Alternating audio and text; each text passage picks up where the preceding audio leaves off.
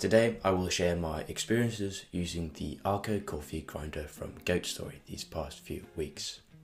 First a little overview, and then I'll give you some good old pros and cons using the Comandante as benchmark. Here we have the Arco 2-in-1 coffee grinder. It is 2-in-1 because it works both as a single dose electric grinder and also as a manual coffee grinder.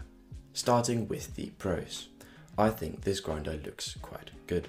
That is of course very subjective, but I think the Arco grinder with its clean, minimalistic and compact look is very successful in that department. Here it is next to the Comandante. Another area in which I think it excels is build quality. The main aluminium body makes it feel sturdy, weighing in at a little more than 2.8 kilograms. Most of its features also feel great to use. For example, the on-off switch on top, the lever to open the hopper, the ring to adjust grind size, and especially the magnetic coffee catcher is a nice touch.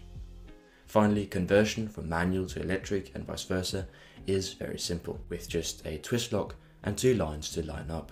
It would be nice to have some sort of tactile feedback instead, but it does work just fine.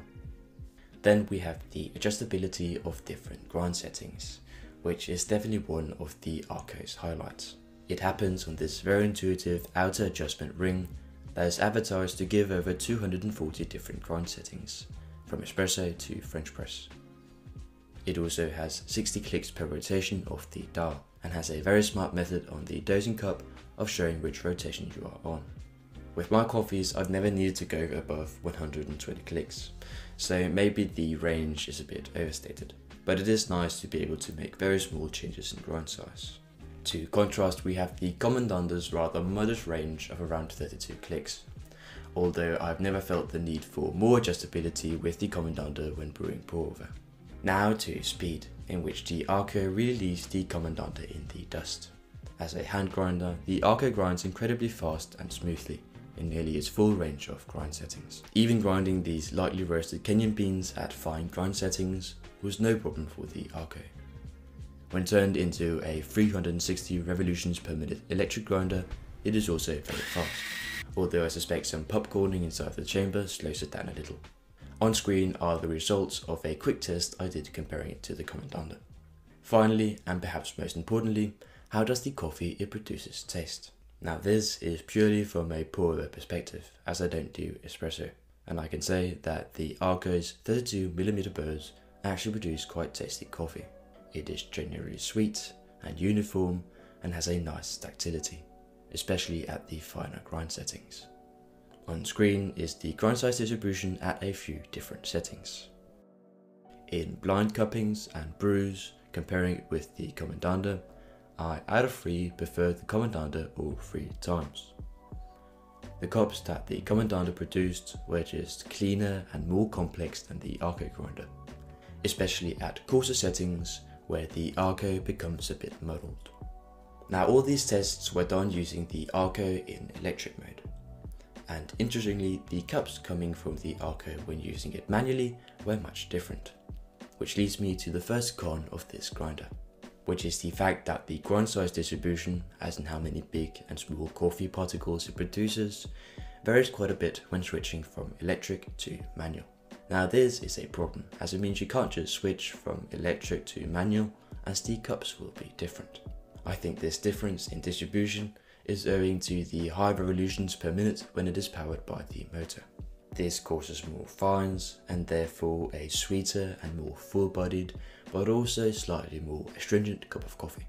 When using it manually, I get a cleaner cup, but with the sacrifice of some of the sweetness and structure. Now onto the biggest downside for me, which is the grinder overheating when using the motor. This means that you, in my experience, can't grind more than 2 big doses of coffee, as the grinder begins to smell of warmed rubber.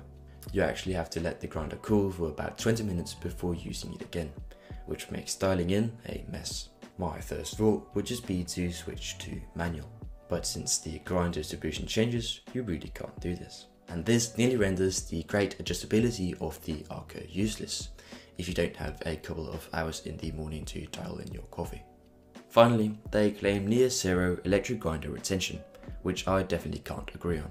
Unless you bang the grinder into the table to knock off grounds, which I wouldn't recommend, or your near zero definition is rounding to the nearest whole number.